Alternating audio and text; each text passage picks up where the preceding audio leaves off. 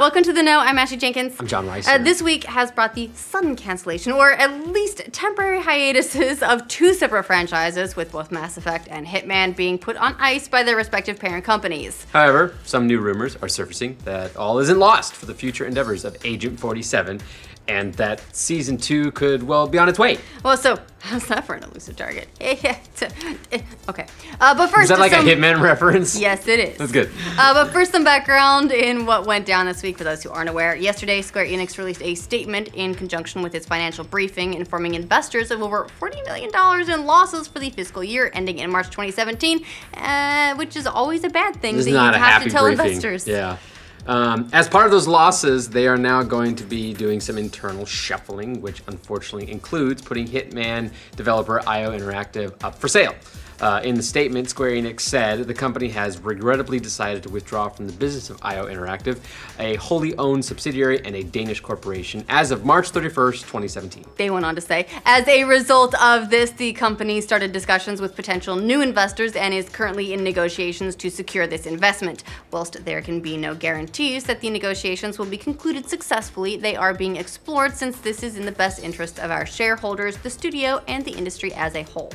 Cue the waterworks from series fans, especially after the positive reception of the latest entry, which took the game into an episodic direction, with new content coming on a regular schedule. I played it was awesome. You can hear the Gavin Free tears from here. I know. But hope is still alive, actually, according to the latest rumors. This new development comes from German gaming website GameStar, citing what they claim are extremely reliable sources close to the situation. GameStar writes, "We've learned that the rights to Hitman actually stay with IO Interactive and not at Square." Yeah, which is good news for fans, because the original worry was that Square-Enix would be the ones left with the rights and they might be retiring it altogether. Typically, rights to a franchise stick with the publisher rather than developer when things like this go down. Right, depends on how everything was negotiated. In this case, IO Interactive may have lucked out. Mm-hmm. What's more, GameStar is also claiming that Hitman Season 2 is alive and well. In fact, IO Interactive is already deep into development on the next installment of the series, with about half of the project completed so far. It's good news. Of course, there's no telling if this rumor is true, but the idea that the next game is already deep into development isn't that far-fetched. Season 1 of Hitman wrapped up back in October of last year, so it stands to reason the studio was already gearing up for Season 2 well before that. So now, the big question about Hitman's future relies on whether or not Square-Enix is able to find a buyer for IO Interactive, and a lot of that is going to depend on how much Square-Enix wants for the studio and how attractive IO Interactive is to potential investors. Maybe they're going for $40 million. Who knows? Come out even. That all comes down to sales of Hitman. We don't know how much the newest game sold in total, but estimates of the physical version of the complete season, which didn't release until January, are only at about 500,000 total. I kind of would have expected it to be higher, I guess. I mean, it is true that the release model for Hitman confused a lot of people, and maybe that cut into it. I was very confused when I bought it and then I played it and I didn't know it was episodic. I was like, is it over? Like, I'd finished it. Is that it? Okay. And then realized it was gonna come out more. Meanwhile, it moved more than 600,000 copies on Steam, so that's just over 1 million in sales, without including the bulk of gamers who were probably buying it digitally as it came out on Xbox Live and PSN. Okay, so overall somewhere between 1 and 2 million copies, maybe possibly more. Yeah. But that's not exactly amazing territory for AAA development. There are a lot of games that would love to break the 1 million mark flat, but if you're a AAA game, the standards tend to be a little bit higher than that. I remember, in fact, it was Square-Enix. I think, was it Square-Enix? Or Crystal Dynamics. So I think it was Square saying that the new Tomb Raider was a disappointment for them after it sold like 4 million units in the first 3 weeks. Like, that wasn't enough. Yeah. But maybe the 1 to 2 million territory is enticing enough for someone else to come in and grab them on the cheap. Usually when these things happen, a buyer is eventually found, especially when these kinds of IPs are involved. That's how the recently revealed Darksiders 3 survived the bankruptcy of its former masters at THQ. THQ's properties were eventually scooped up by THQ Nordic, who then took ownership of the series. THQ Nordic, to be clear, didn't used to be THQ. It's not the old THQ. It's like the, it was Infogrames who bought Atari and then we're like, we're Atari now.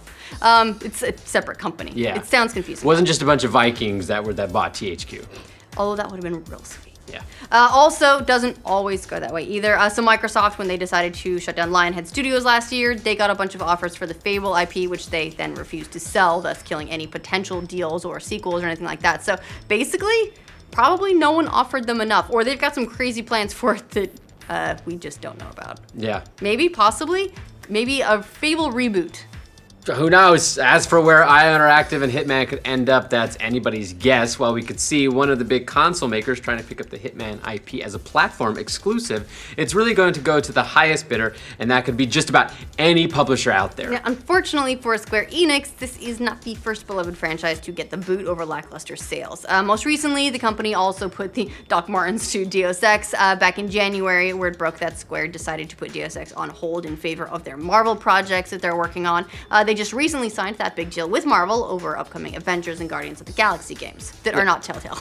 Yeah, it seems in the future, per their earnings report, their focus is going to be on 1 to 2 blockbusters per year, remasters of old favorites, a renewed effort at supporting multiple platforms, and a push for mobile. We'll see if that works out for them, but in the meantime, stop killing off these franchises, guys, please. Consider it. Yeah. Or remember the Kingdom Hearts 3 part. What do you guys think of Hitman possibly surviving and Season 2 being on its way?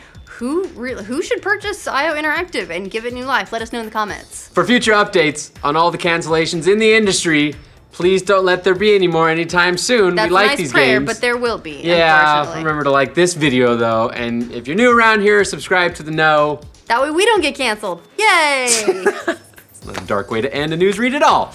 Man, why you gotta call him out as Danish? That was a weird, yeah, it's like wholly owned Danish corporation. You know, the Danes. For future updates on all the glitches in the thing right now. On the Matrix. What happened to the prompter for future? It's doing that a bunch, I don't know.